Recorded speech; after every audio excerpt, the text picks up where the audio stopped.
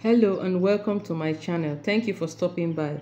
If this is your first time coming to my channel, kindly subscribe and turn on the notification bell icon so you get notified anytime I post a new tutorial. We are going to be drafting a pattern. Now there are certain things you need to know before drafting your pattern. The first thing is your pattern is going to be on fold. You fold it into two. When you get your pattern, you fold it into two. Now after you have folded it into two, someone may ask, how do I know the amount to fold? If it is on fabric, how do you determine the amount to fold? You will use the widest part of your body. That is the horizontal measurement. What are horizontal measurements? They are measurements that go around the body. And in this case, the chest is the biggest, I mean the widest measurement we have here. So you will take the widest measurement, you will divide it by 4. The answer you will get, you are going to add 2 inches or 3 or 4 inches allowance. That is the allowance. In this lesson, for me, I'm going to be adding 2 inches. My chest is 25. I divided it by 4 and I got 6.25. I added 2 inches and I got 8.25 as my answer. So I will be folding my fabric or my pattern paper to 8.25. That is how to know the amount of fabric to use. The widest part of the body, you divide it by 4 plus your allowance. Your allowance could be 3, to be 4, it depends on what you want. But for me, I'm adding just 2 inches to this. Now, after you have achieved that, the next thing you're going to do is to get your starting line. For every pattern you want to draw, you must have a starting line. You must have a starting line. So there is no measurement for that. You can just draw a line. You can use any inch, half inch, 0.25. It's just a line to help you start. So this is our starting line. Now when you get this starting line, this line now becomes your shoulder line. This is where your shoulder is going to start from. So we will call it the shoulder line. After you have gotten the shoulder line, you get your shoulder to waist measurement. And in this measurement, our shoulder to waist is 11. So we are going to measure our shoulder to waist on both sides. This is 11. This is 11. And you draw your line. This one is now your waistline. The next thing you're going to do is you're going to add your shoulder measurement, your divided shoulder measurement. So in this case, the shoulder of my client is 10 inches. You divide it by 2 and the answer is 5. And you are going to put your 5 inches here. That is your divided shoulder measurement. You divided the shoulder by 2 and you insert your shoulder measurement. How do you now get the chest measurement? Now the next one is the chest measurement. How are you going to get your chest measurement? The chest measurement is around the chest. But before you get your chest measurement, you're going to calculate your armhole depth. Now what is an armhole depth? An armhole depth is the distance between your shoulder and your chest line. I made a small sketch here to show you people. The distance between your shoulder and this chest line is called the armhole depth. So before we are going to get our chest line, we are going to calculate this distance from here to here. It is where the distance stops that becomes your shoulder line. So how do you calculate your armhole depth in order to get the chest line? So the calculation for the armhole depth is your shoulder divided by 2 plus 0.5. Now why is it 0.5? Your shoulder, our shoulders, whether children or adults, are not straight, they are slanting. So the 0.5 is your slant. You are going to remove a slant of 0.5. You are adding it so that it will not affect the armhole. If you don't add this 0.5, by the time you put your armhole depth and you now subtract it, you are going to have a very tight armhole. So our shoulder divided by, so this, in this one, our shoulder here is 10. We'll divide it by 2 and we got the answer of 5 plus 0.5. We got 5.5. Now let me explain something. You know, the shoulder is divided by 2 to get the shoulder line. The armhole is also divided by 2 to get the armhole depth. So your shoulder could be anything, maybe 8. You are still going to divide it by 2. So don't get confused with the armhole depth and the shoulder measurement. So you get your armhole by dividing your shoulder by 2, and whatever you get, you add 0.5, and that 0.5 is your shoulder slant. You're going to remove it to slant your shoulder. So let's calculate that. We have done the calculation and we got 5.5. So we're going to measure 5.5 downwards. This is 5.5 downwards. 5.5. You are going to mark it on both sides so that you can get a straight line. So this is our chest line. Now the next thing you're going to do is to draw, let's confirm it. This is to insert the shoulder distance also on the chest line. I hope you understand. The distance you have inserted here, your divided shoulder measurement that you have inserted here, you are still going to insert it on the shoulder line, on the chest line. Why? So that you will get the armhole depth. So let's do a practical. Let's insert it so that you understand it properly. So we have now added so this is your armhole depth, and at this armhole depth you are going to go down by 0.5. The 0.5 you added to remove your slant. So the next thing you are going to do is to insert your neck width. Now the neck width is optional. There is no formula for neck width. You can decide, I want my neck to be V, I want my neck to be a canoe neck, and any kind of neck you want. So there is no standard for neck depth and width. It's how you want it. But in this lesson I'll be using 2.5 as my neck width, and also 2.5 as my neck depth. So if you have a ruler, you can use your ruler and go ahead and curve it. But if you don't have a ruler, what you do is to insert the same measurement here, the same 2.5 on this line, and the same 2.5 on this line. Let me use a biro so that you understand it. If you don't have a ruler and you want to use your free hand, you will measure it all round, then use your free hand and try to create the curve. But if you have a ruler, this ruler is for kids, both for the armhole and for the neckline. If you have your arm curve, you can now use it and create. Then at the shoulder, you're going to slant your shoulder from the neck width downwards. So you have gotten your neck depth, you have gotten your neck width, you have gotten your armhole depth. Now the next thing you are going to do is to find the middle point of this armhole depth, and the middle point is 2.5. You will mark the 2.5 there, and at that marking you're going to come inwards by, let's say 0.5. You're going to come inward by 0.5.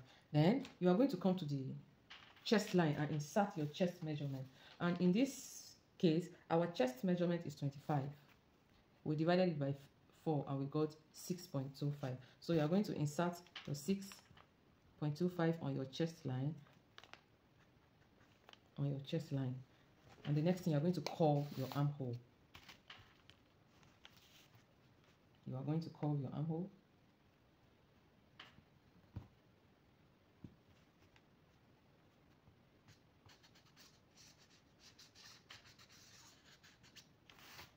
Now we have gotten our armhole curve.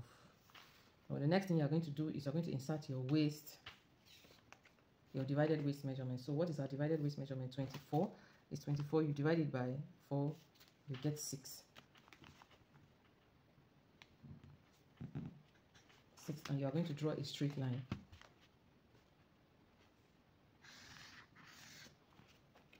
So from here now, you can now add your sewing allowance. You can decide and add 2 inches sewing allowance. You can add 3 inches sewing allowance.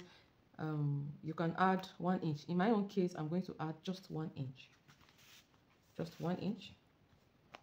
Just 1 inch. And I'm going to draw. Let me use a different pen so that it will be visible for you to know that this is sewing allowance. Use my pen. I hope it's visible.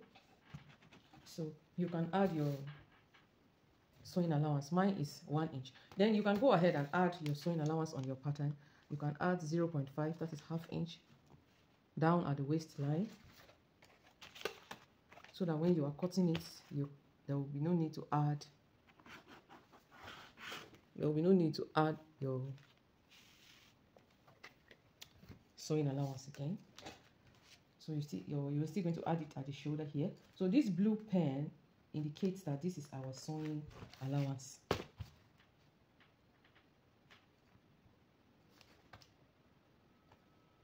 You can add ½ inch sewing allowance. You can also go ahead and add it at the armhole.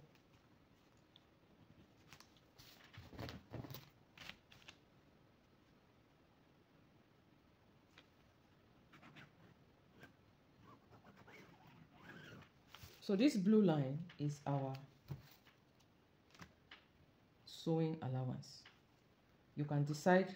There are people who can also less than ½ inch. You can make your sewing allowance to be 0.25. You can make it to be ½ inch, but you cannot make it 1 inch on this other part except on the bodice.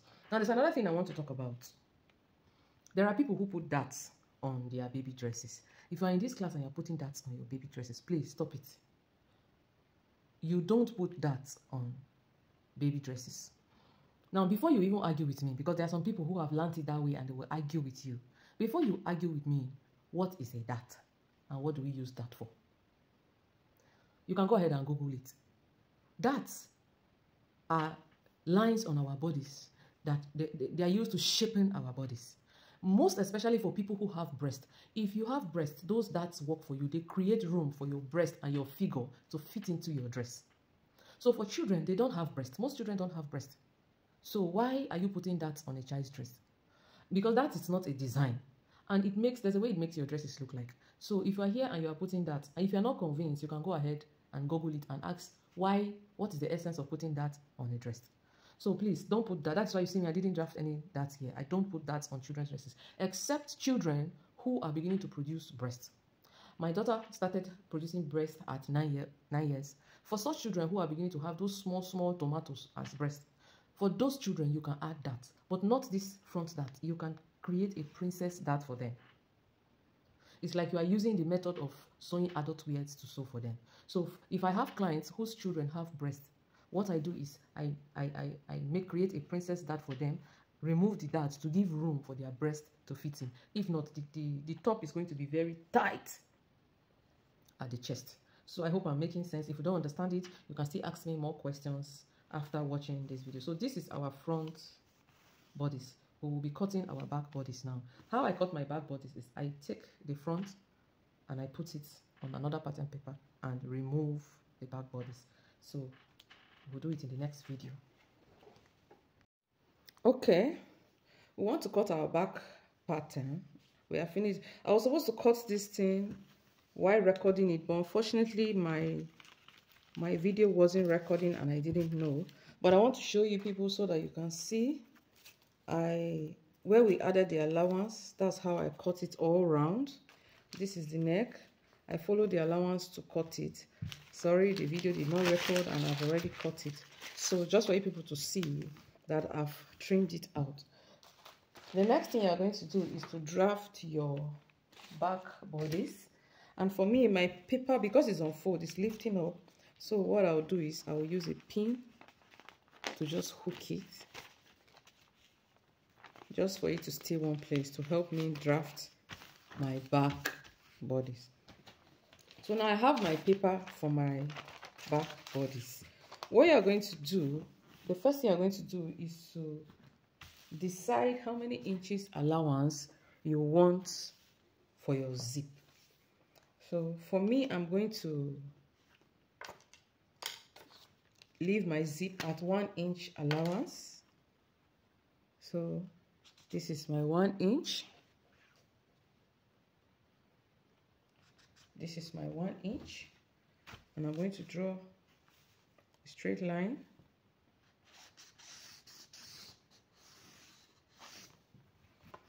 I draw a straight line. So this is my zip allowance. So what I do is I will take the front pattern and paste it on the back pattern at this line, leaving this space as my zip allowance. This is like a shortcut and an easier way of, this is how I cut it, very easy for me. So I will use my pin and pin them down for accuracy. And most of people that do free hand sewing, This is the same method they use. So I have pinned my front pattern to my back pattern so I can now cut it out. So before you cut it out, you're going to decide how you want the neck, the back neck depth to be. You can decide to make it a V back. You can decide to make it a high neck. However you want to make your own back, you are going to decide how you want it. For me, I want my back to be a V, and I want my V to stop at my chest line. So at this chest line, I'm going to draw and mark and extend my chest line to my sewing allowance. Let me open it for you to see. Let me check if my video is recording properly. So I have extended this line, my chest line, and at this chest line, this is where I want my V back to stop. You can make it lower, you can make it downwards to the weight. It depends on what you want. Now after doing that, I have already marked it. Another thing I'm going to do is I'm going to trace out this neck as a guide. This is a shorter and a quicker way of doing it. This is where the neck stops. I've made a mark there so that when I'm creating my V back, it will come and blend with this line. And mind you that our sewing allowance is already added to this front piece. So at this armhole, the back armhole is always longer than the front armhole. The front armhole is always shorter and the back armhole is always longer. And know that we have added our sewing allowance on this front pattern, and the sewing allowance is also going to appear on the back pattern. So what you're going to do is from the sewing allowance, you are going to, that is at the armhole, you're going to measure 1 inch downwards. You will just make a mark there. Then from the armhole, oh, did it show? From the armhole, you are still going to measure 1 inch. And you are going to add 0.25. Just to make it a little bit longer than the front armhole. So 0.25, sorry, the 0.25 starts from here at this middle point. Then you are going to use a ruler or your freehand curve to curve it from where you marked 1 inch to where you marked 1 inch down, to give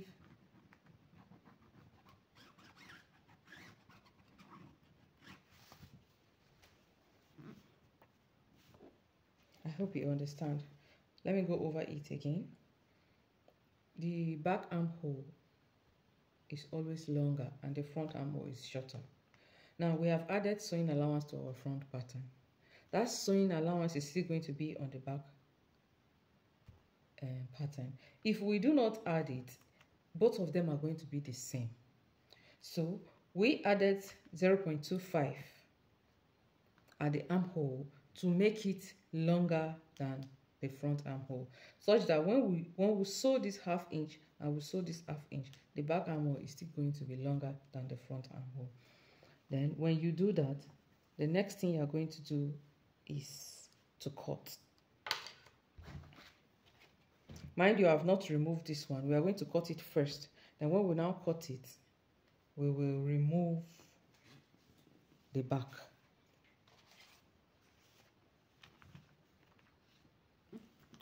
Okay, it's cutting.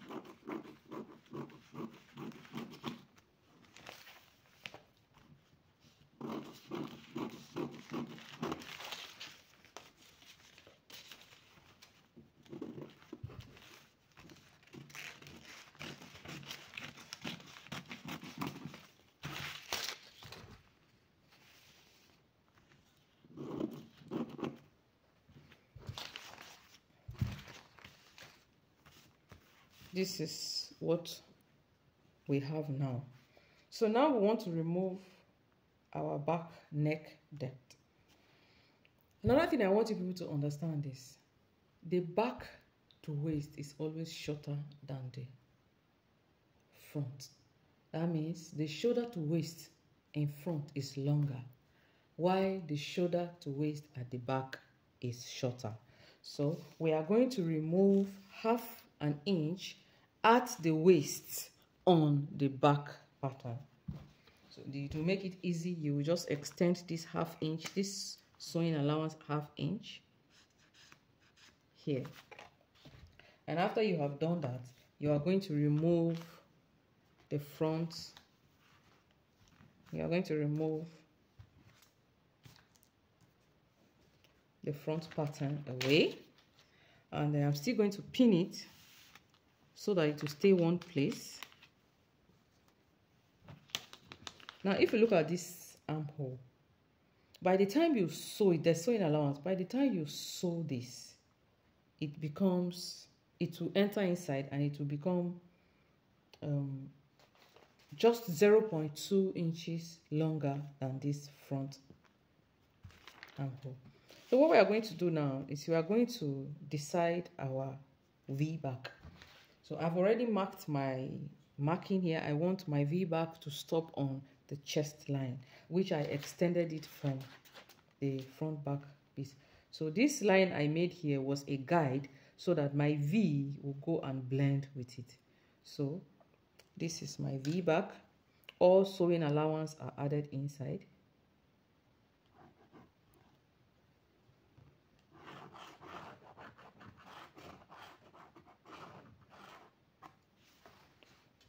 This is my V back.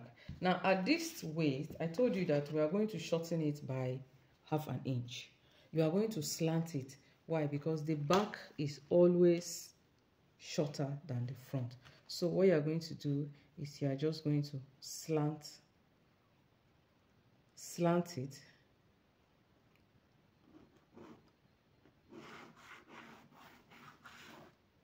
When you slant it and blend it to match. You slant it and you blend it.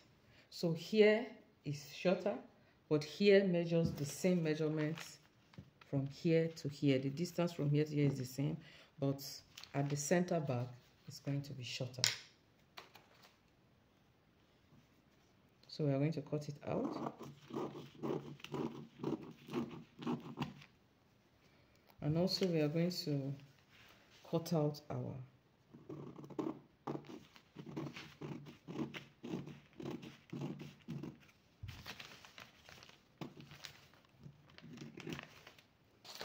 so this is our pattern, and we are going to use this pattern to cut our ball dress. From here we are going to draft the down part, but the down part we are not going to draft it on a pattern because we will not get what we want on a pattern.